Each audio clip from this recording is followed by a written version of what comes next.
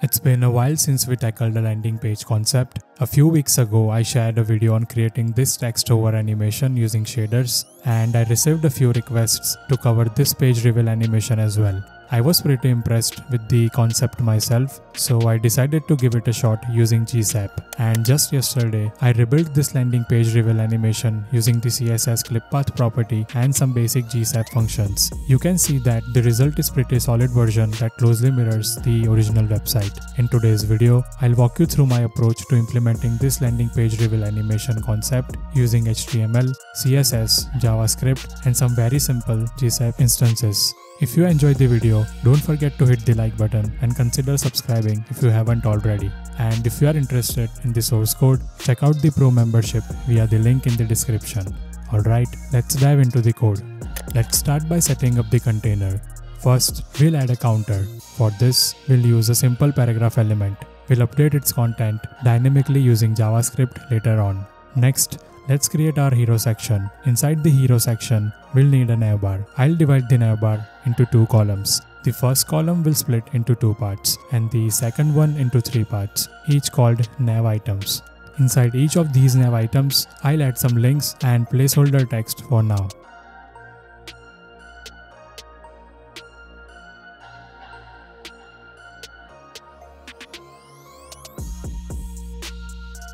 After that, we move on to the header. We'll use an h1 tag with some text. Later, we'll split this word into individual letters, wrapping each letter in a span using JavaScript utility function so we can animate them individually. Finally, at the bottom, we'll add an image. I'm using an image element with an image I found on Unsplash. That's everything we need for now. Let's move on to the styling. First, we'll reset the margin, padding, and box sizing for all elements to ensure consistency across the layout. Next, we'll set the HTML and body to take up the full width and height of the viewport and apply a custom font. The background color is set to a soft gray and the text color is set to a deep black. For images, we'll make sure they cover their containers by setting their width and height to 100% and using object fit cover. Next, we'll style the paragraph and anchor tags. We are removing the text decoration and setting the font size to 13 pixels, with the text color matching our body color. The container is set to fill the entire viewport, with overflow hidden to prevent any unwanted scroll bars. For the counter, we are centering it on the page using absolute positioning and transform. The clip path is used here so that we can animate the text through it. It sits at a lower z index to allow the hero section to overlap. Inside the counter, the paragraph is positioned relative and translated slightly to give us some room for animation, hiding it behind the clip path. Moving on to the hero section, we are positioning it in the center of the viewport and scaling it down slightly. Again, we use clip path to create an initial shape that will animate later, and the z-index is set higher so it appears above the counter. The overlay is placed on top of the hero section, covering it entirely with a dark background. This is also going to have an initial clip path and we'll animate this clip path to reveal the hero section.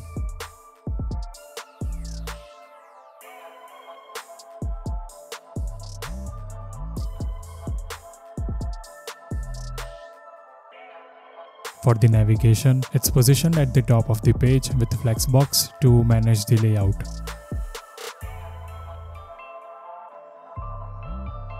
The nav columns and nav items are set up to distribute the space evenly, with the text in the second column's last item aligned to the right.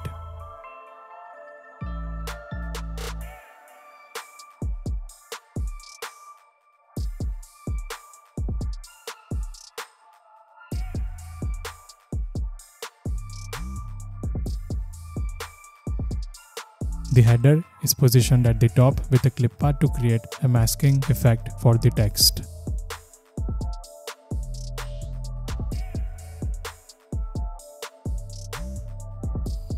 The h1 inside the header is styled with a large bold font centered on the page and prepared for animation when we wrap each letter in a span.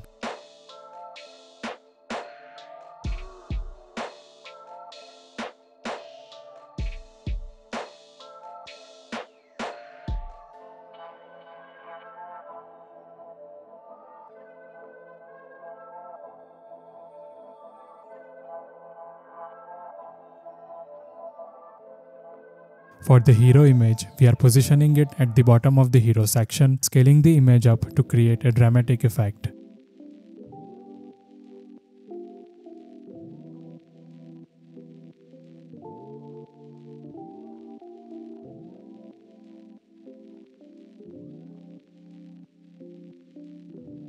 Finally, in our media query for smaller screens than 900 pixels, we adjust some of the styles for better responsiveness, like hiding the second navigation column and tweaking the positioning of the header and hero image.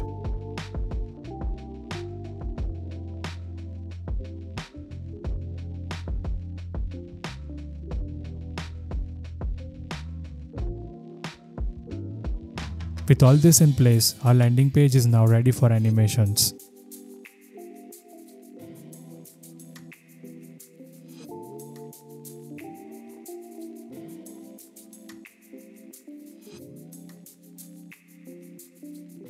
Now let's bring our landing page to life with some animations using GSAP. First, we register the custom ease plugin and create a custom easing curve called hop. This curve will give our animations a unique easing effect. Next, we need to split the text inside our header's h1 element into individual spans. This allows us to animate each letter separately. To do this, I'll paste a function called split text into spans, which we have used in many of our previous videos. This function selects all the elements matching the specified selector, splits the text into characters and wraps each one in a span element. We then call this function on the h1 inside our header. Now let's set up the counter animation. We start by selecting the paragraph element inside our counter using document.querySelector. This is where the counter's value will be displayed.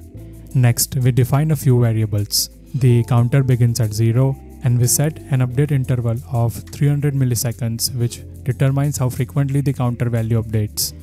The animation will run for a maximum of 2 seconds, aiming to reach an end value of 100.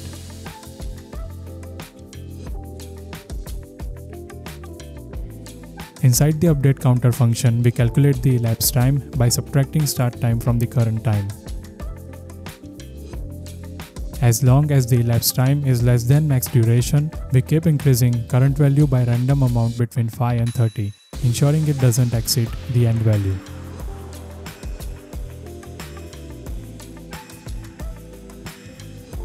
The updated value is then displayed in the counter element.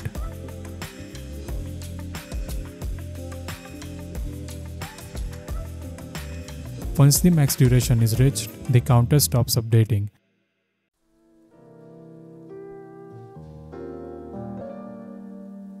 We then use GSAP to animate the counter text out of view by moving it upwards with a smooth easing effect.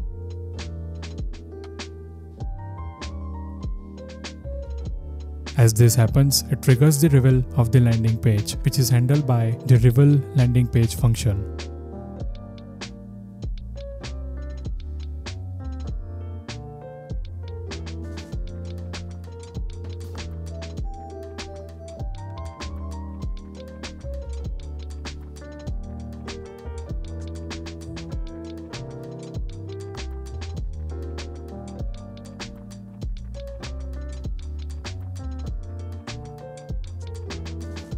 Now let's move on to the main event, revealing the landing page. We start by animating the hero section. The key property here is the clip path, which initially hides the hero content by setting it to a polygon shape that covers the entire area.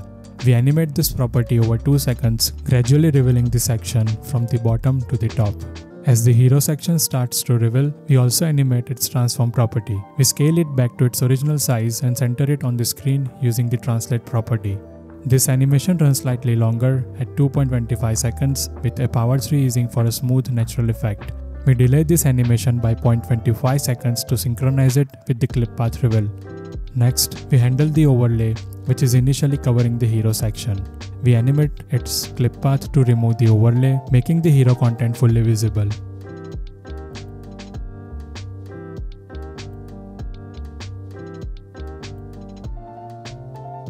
We also animate the hero image, which starts off scaled up. Over 2.25 seconds, we scale it down to its original size, adding depth to the visual experience.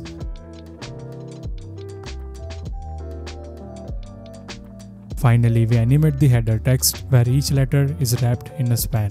We bring the letters into view by animating their Y position from off screen to their final position. The letter appears one after the other with a stagger effect using a stagger value of 0.1 seconds between each letter. All these animations are triggered together with the onStart callback of the initial hero animation, ensuring everything happens in sync to create a seamless and engaging landing page reveal. Hope you found the video helpful. See you in the next one.